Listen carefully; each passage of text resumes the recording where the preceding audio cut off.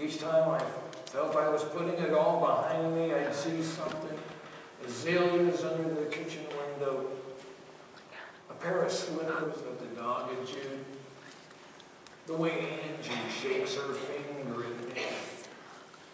And you yelling at her. And I could hear your mother every time. And we'd all come rushing back. Sounds and feelings. You remember how we'd cuddle on the sofa on Christmas Eve and she'd start singing in that off-key voice? Silent night. She'd never could get that second note right. Holy night. All is calm.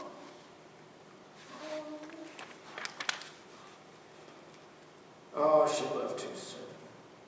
And she never got to teach Mickey that song. And he's gone and learned it all by himself. With the right note. It still isn't easy, but it has gotten better. I was a tough pupil, but the Lord managed to teach me a thing or two. And when someone we love leaves us, we have to remember at Christmas that we're celebrating someone coming into our world. And without him, I don't think I would have made it. I'm going back to bed. Princess, are you coming? No, I think I'm going to stay down here by myself for a while. Well, not by myself. No, not by yourself. Good night, Princess. Good night. And now, the bride and chorale bringing you a brand new Christmas favorite.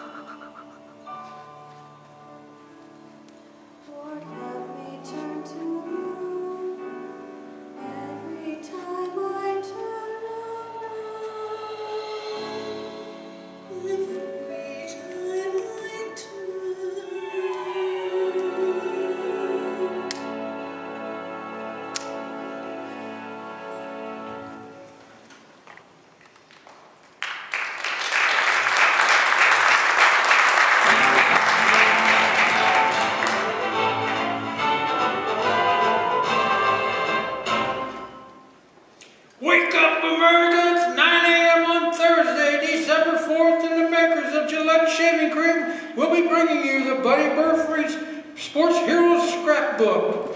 Today we bring you the story of a quarterback, Buck Schreiber. But first, a word from our sponsor. Buck my kidney plaster. He had nothing on Howard the Slingshot West, the third-string quarterback of USC's almost championship team of 1903.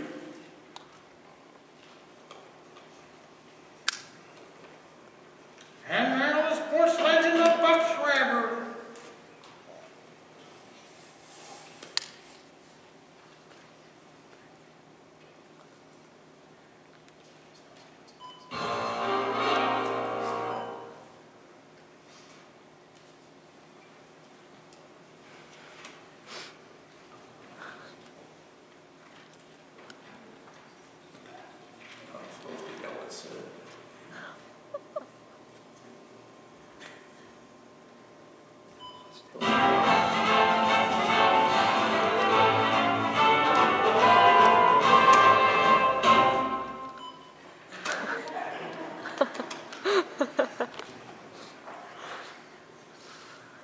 Wake up, America! It's 9 a.m. on Thursday, December 4th, and the makers of Gillette Shaving Cream will be bringing you Buddy Burfree's Sports Heroes Scrapbook.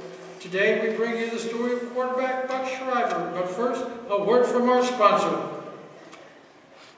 Buck my kidney plaster.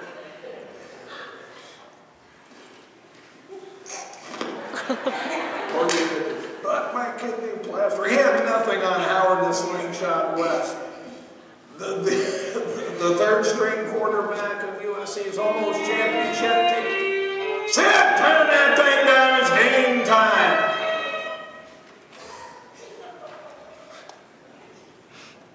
Anyway, I sure hope they have this radio show on soon, because it's my favorite program. And now, the sports legend of Buck Schreiber. Oh, I just love this show. He was a lean, shy kid from Kentucky. I was lean too, but scrappy. No one ever paid attention to him until he got a pigskin in his hand. First time he played, he was a substitute quarterback at Princeton's big game against Duke. On the third play, Buck took the snap, then faded back to the left. I'm fading. Where's my receiver? A long look to the right. He bumped once. He bumped twice. Where's my receiver? Where's my blocker? Out of nowhere, Dombrowski, the pile driver, breaks his double team. Forget about my receiver. Where's my blocking? He's got bumped by the jersey. He's going down. He's left on the line. It's a bomb. He found Sammy the Streak. Hi, Sammy. Danny. That's a nice set of hands you got there. I get a lot of practice on the packages that I deliver. Is it a telegram? No, it's a delivery for Angie. Well, who should I tell to come and get their package? No, it's a package for Angie. Bobby, it is for Angie. I know, as a matter of fact. I sent it. I figured it was time that I spoke up and told her how I felt. So I'm mailing her something. Well, I'm sure she'll get the message. We interrupt this broadcast to bring you a special news bulletin. The AP wire services have just reported that the German offensive in Russia has been defeated. Hitler's armies have suffered heavy losses and have been driven out of Moscow by Marshal Zhukov. We will keep you updated on further developments. And now we return you to our regular programming. Oh, praise God, this terrible war is ending. Hitler's defeated! And people become